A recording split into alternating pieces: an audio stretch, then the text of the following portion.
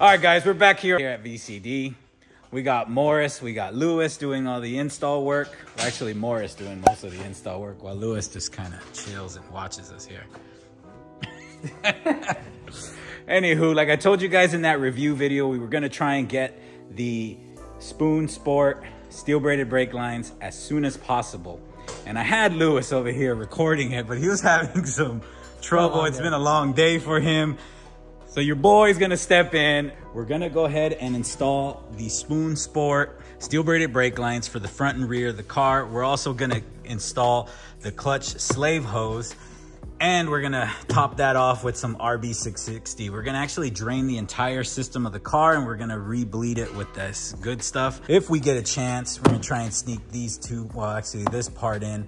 But we also got from our boys over at Civic who are sponsoring us and helping us out with the car, they've hooked us up with this N1 dampener delete. And if you haven't caught the video that was on the VCD channel, go on and jump on that and watch this video. It's going to give you guys the complete explanation of what this item does.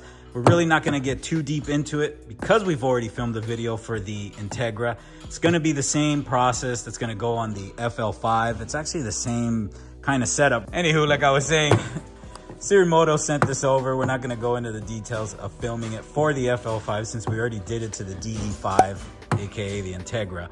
We're just going to do it since we're already bleeding the system. We're going to give that a try. And our boy Morris already got started as usual because this is what he loves to do. He just loves to just jump ahead. Forget about the video. He don't care. Am I right? I got work to do. Yep. It's just all work. We got Lewis on the other side. He's just, I don't know today, guys. It's been a long day for these guys over here at VCD. They're graciously doing this install for us. In the middle of the night. In the middle of the night. I brought the FK8 OEM one so we can compare them to the FL5's one. That way we have a actual comparison of what the differences are and what it's going to be different compared to the Spoon Sport ones, to the FK8 and the FL5s. All right, guys, we're gonna check out the OEM FL5 brake line compared to the OEM FK8 brake line. And we got our demonstrator here that's gonna show us what the differences are, if any, guys. My guess is it's gonna be the same. Oh no, there's a length difference. A little bit different, huh, on the length? Yeah, slightly shorter. The FL5 ones, right? For the front? The FL5 one is shorter. I think the only main difference is that this isn't gonna heat up as much. We're starting on this side now with the Spoon upgraded brake lines. So what we're gonna do right now is remove the hard line from the brake caliper to the valve body. So what we're gonna use instead is called like a crow's foot. So basically it's an open end kind of wrench. We're gonna insert this. Morris is gonna apply some pressure under so we don't bend the line downwards and break it. So let's do this right now really quick. This one's gonna go up, so you need to go downwards. So I'm gonna be pressing against up, you see? So if you see when I, yeah, so if you guys see, when I push up, this whole thing goes up. So you need to push down. So I'm gonna insert up the top one right here. So we can break this. And then Morris, can you apply pressure against the screw in the hard line? You guys hear that? That's good. They really did not want us to take these off, huh? Yeah, they do. Well, you see, I'm pretty sure that's Loctite. But that, or they're just basically marking that they're on tight. But okay, this side is all loosened up. We're gonna run over to the other side. And then you have to remove the line itself. You're gonna break this loose up here, which is the hard line to the brake master cylinder. And then you're gonna break the hard line from here to this position. We'll remove the hard line to the brake caliper to the valve body, and then you're gonna remove this 12, remove this C-clip up here, and that's basically the whole line's gonna come out.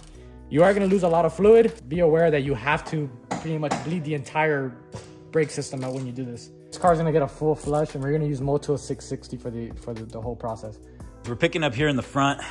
Like Lewis and Morris were both kind of giving us a little overview of how and what you need to break the bolts in order to loosen up the brake lines. And remember, you don't want to mess this one up, huh? You really do not, because I don't know if you can just readily go and buy these parts.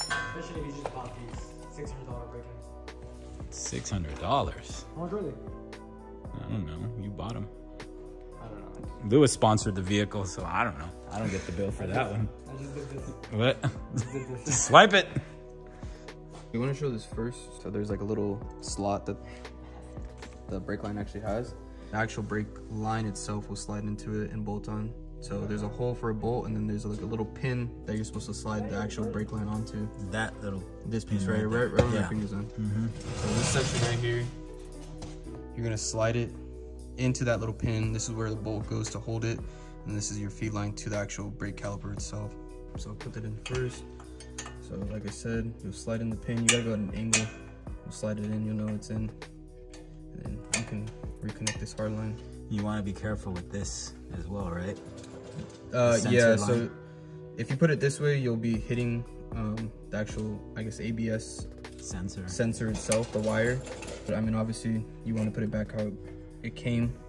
And be sure that these screw in nice and easy, because you can strip them if you're not careful. But it's pretty simple. I mean, Spoon does a great job of all the measurements in here, of taking care of all the mounting points and everything.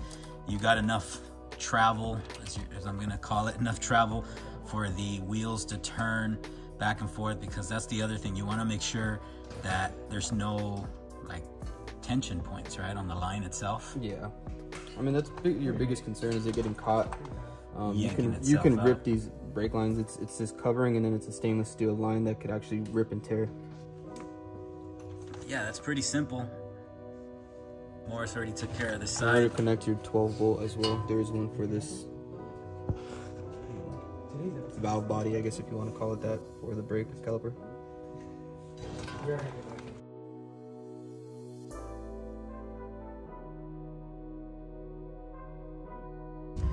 All right, the guys have already installed the brake line, as you guys can see. It's pretty simple.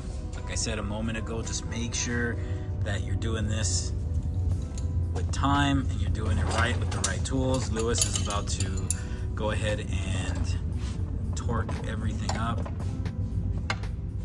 All right, guys, so we're using the, what did you call it? Crow's foot? Got a crow's foot, yeah. That we started off with to just finish up tightening everything up. I just finished the bottom one, and I'm just gonna double check this upper one next, and I think we should be fine. All right.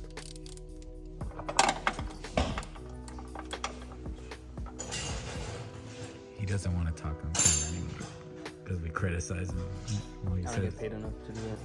you don't get paid at all. We're moving on to the rear passenger side. We've already gone ahead and loosened up the flange nut here that's connected to the hard wire. Hard line. Fuck. We're gonna just remove this line here. Okay. So there is 2 copper washers for the brake caliper. So now we pop that off. We remove the 12 that's holding the actual line to the frame. We're gonna let this drip out. Not trying to get anything on the brake caliper, because this is painted. It will destroy the paint. All right, guys, we just took off the FL5's passenger rear brake line, and I'm just gonna kind of give it a little comparison between the OEM FK8 brake line. And as you can tell, as best I can kind of show you guys here, there is a difference. Mounting point is different, as you can tell here, and the length of it is going to be different.